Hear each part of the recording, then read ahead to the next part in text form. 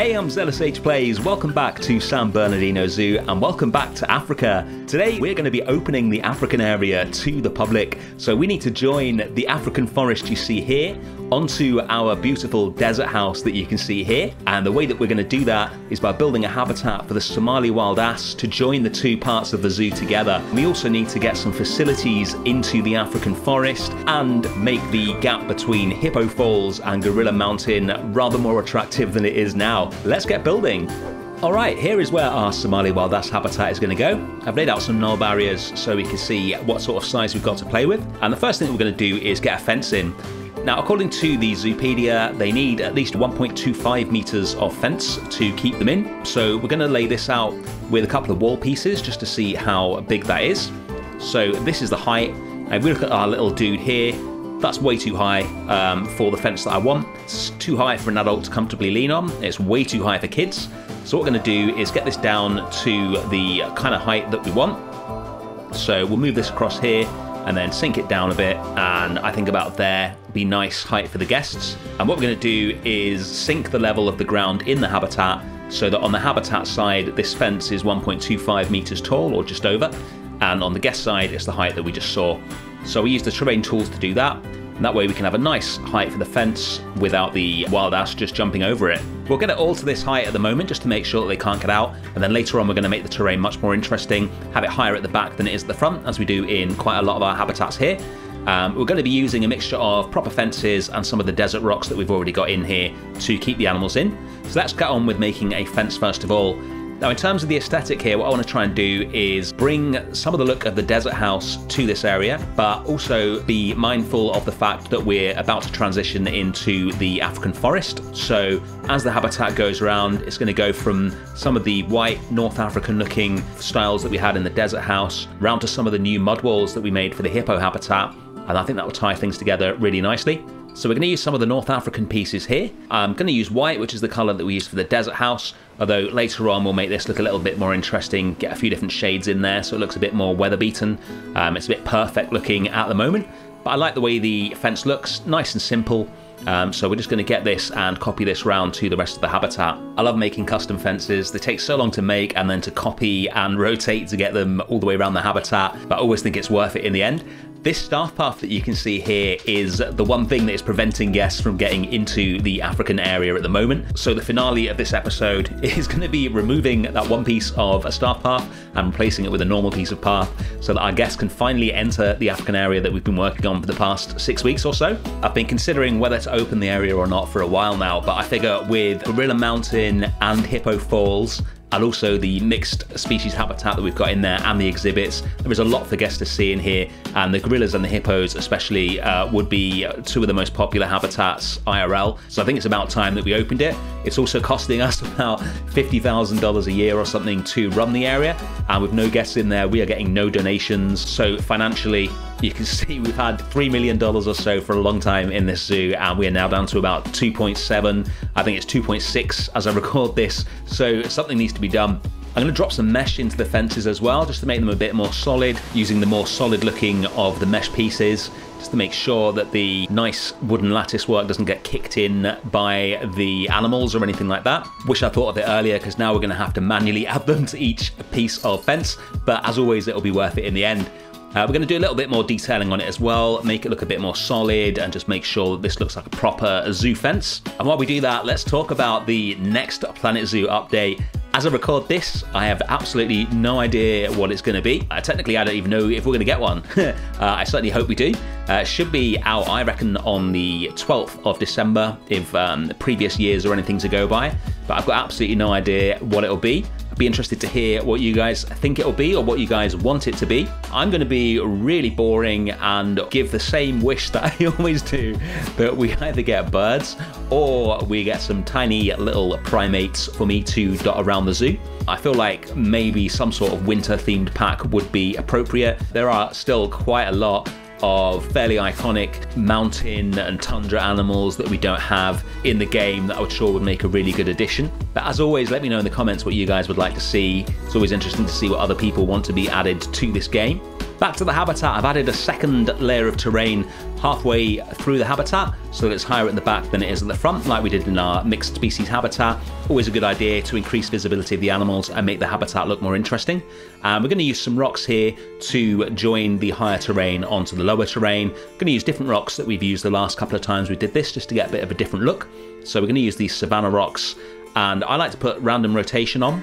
And then every time you put it down, it'll spin it into a different position, and then you can choose where you want to put that particular rock, like where you think that position is going to look best. Occasionally I'll also rotate them manually just to make sure that things sit together nicely.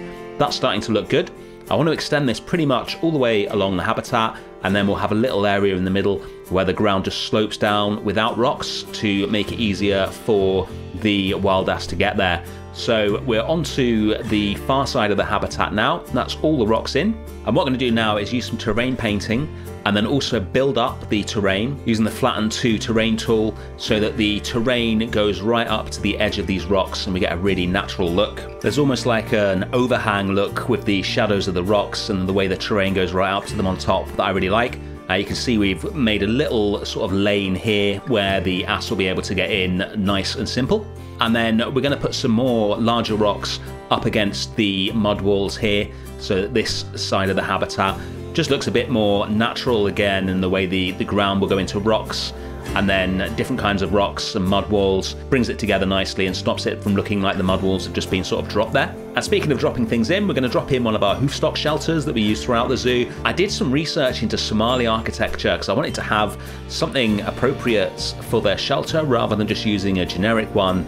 But sadly, due to the sort of political situation in Somalia and how long the various civil wars and other things have been going on there, the vast majority of any sort of classic architecture in Somalia has been destroyed, which is really sad. There's very little for me to work with in terms of getting inspiration. I saw a few buildings and they do seem to have their own style. A lot of Islamic architecture with a slight North African style to it, but a bit less decorative than it is in the more northern parts of Africa. But I didn't really see anything that I wanted to use or anything appropriate because there was so little left, to put it bluntly. So I decided to just go with a generic shelter rather than make some sort of pastiche of North African architecture that didn't really fit. I always like to work from real life rather than just throwing stuff together. I think the zoo has more integrity that way. So we're almost done with this habitat actually. It's nice and simple. What we're going to do is drop in some more grasses here. Want to get not too much. Obviously the ass will be grazers. They're going to eat a lot of grass, so not too much of it in here. Just a few dried bits here and there, just to bring some variety to the habitat. I want to do some more terrain painting as well. We'll get onto that in a second. We'll put some trees outside the habitat for a backdrop, because one of the things I really want to concentrate on with this habitat is the view behind it. So if we go down to the front here and then take a look, you can see the flying fox forest in the background, and I absolutely love how that looks there. I do not want to cover that up. So I've made sure when I put the mud walls in at the back and with the various trees and planting in this habitat that we don't spoil that view. And we'll continue that as we build behind this habitat to make sure that you can always see the flying fox forest from when you stand here. I just think it makes a really beautiful backdrop to this habitat. Now we've got these desert rocks here, which are part of the garden for the desert house. So I don't want to make those really high, so we're going to put some actual in-game fences in there for once. You can barely see them. They just make sure that the animals will stay inside the habitat, and they look nice as a background item as well, and not too heavily featured or anything like that. So we'll do what I said earlier and just make sure that each part of these fences is a very slightly different shade of off-white rather than it all being perfectly white. It makes it look so much more realistic and lived in. I'm also going to make the colour of the plaster at the bottom of each piece of fence slightly closer to the colour of the path so that sits in a bit more nicely. We're going to put some more of these dead bushes along the back wall here, again to make the mud walls sit in more nicely with the terrain. And if we take a look, you can see how we've preserved the view of the flying fox forest in the background there. And then one final touch, we're going to drop in the habitat board that we need for franchise mode, and we're going to surround it with some of the twilight wood pieces coloured to match the fence. I love doing this, it's so simple, but it really sits the habitat board into the habitat itself, makes it look like it belongs there while still doing everything we need for franchise mode. And then we can take a look at the finished habitat. These guys are really gorgeous. I love their sort of combo of being half donkey, half zebra. I think that's a really interesting look. And this habitat, I think, really enables them to display that. Nice and simple, a lot of dusty ground and rocks. Sits in really nicely with the desert house behind it and gives them quite a lot of room to roam and trot about. And they are really beautiful when you get up close to them. We're looking back towards the desert house from this way. I think it fits in really nicely. And when we take a look from the other direction, you'll see the African forest in the background. There we go. That is where we're going next to do a few last little bits and pieces so we can finally open it to the guests. The first thing we're going to do is a franchise masters, because there is something you have never seen me do before in this series, and that is add a toilet into the zoo. Now, it's not the most exciting of things, but it is something that needs to be done in franchise mode, and let's be honest, even if you're in sandbox mode, if you don't have any toilets in your zoo, that's going to look pretty strange. So what I thought I'd show you is how to use existing elements in your zoo to get toilets in wherever you need them with as little effort as possible, so you can get something that looks good, does the job, so to speak, and enables you to get back to doing something much more exciting very quickly. The toilet block is one of the more bizarre items in the game. It's unnecessarily tall, like all the buildings in the game, but then it goes nowhere. It's just a doorway, so you have to build the building yourself. So what I've done is taken some of the log walls that we used to make the viewing for the gorillas. This is a nice little piece and it goes really nicely with the building next to it. And we're just going to use these to make a nice, simple, pretty much rectangular shape to hide the toilet block in. And we'll use the toilet block itself as just the doors. So we'll just copy this around here, deleting the odd bit when it's not needed until we've got a nice rectangle to work with. And then we'll drop the roof from one of the gorillas' viewing galleries onto the top to use as a roof for here. Put in one of the arbor pieces that we just used in the Somali Wardas habitat, and then the log floor from the gorilla and hippo viewing galleries. And we'll join that onto the path using the African hut base that we've used quite a few times throughout this zoo. And already we've got something simple but effective that looks like it belongs in this area. That's taken about 5 minutes, if that, so we'll just do a little bit of detailing, and then we've got ourselves a finished build. Let's put a toilet sign in, pretty obvious. And then we'll get some ivy and sink this into the logs so it looks like it's growing out from in between the logs rather than just being slapped on top of it. I think that looks really nice. We'll have a couple of those. In the gap between the toilet and the gorilla viewing, we'll drop in a tree fern. How gorgeous does the light look as that moves? We'll put an African jeep in, that just livens up the background a bit. We're going to use this elephant statue base from the Indian theme because it's got this really cool large wooden circle. We can put that onto the wall and then drag the toilet sign on top of it and get that centered. That looks really nice. Drop a security light on the top, often see those on toilets, and there we go. We've got a nice, simple, effective toilet that we've made in less than 10 minutes.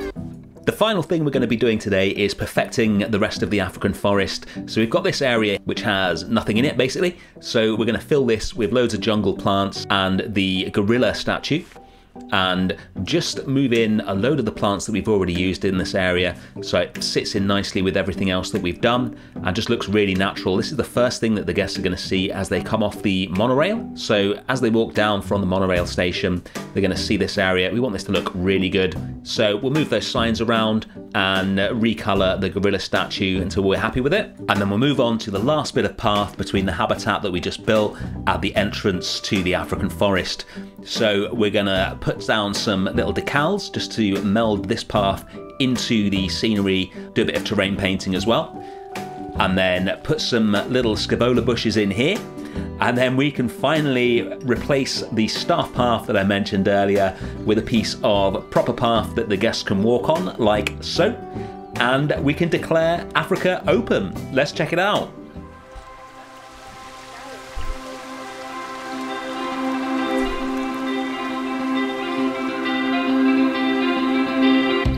Oh, I'm so excited to finally see some guests in here. It's been a long time coming. All that time that we spent placing paths and viewing galleries in exactly right position is finally about to pay off. First guests are coming up to our mixed exhibit. That's our little baby Akaki. He was just born a few days ago. And we have a baby gorilla as well. How cute are they? This is the hippo viewing galleries that we built last week. I still love this habitat. Really happy with this one. You guys seem to really enjoy it as well. Let's take an overview of the whole area. So pleased with how this is coming together. Depending on when the next DLC comes out, next week I think we're going to be building the huge mixed savanna exhibit that I've been talking about for a long time. If we take a look at where we are now in Africa, that area of just soil that you can see right in the middle of the screen, that is the path that's going to take people down to the savanna. That's where they're going to get their first view of it. Let's take a quick look at the Explorers Club. Hit the join button on the channel if you want to see your name here. Don't forget to hit the like button if you enjoyed this episode. Subscribe if you haven't already. Thank you so much for watching, and I'll see you again next week. Bye.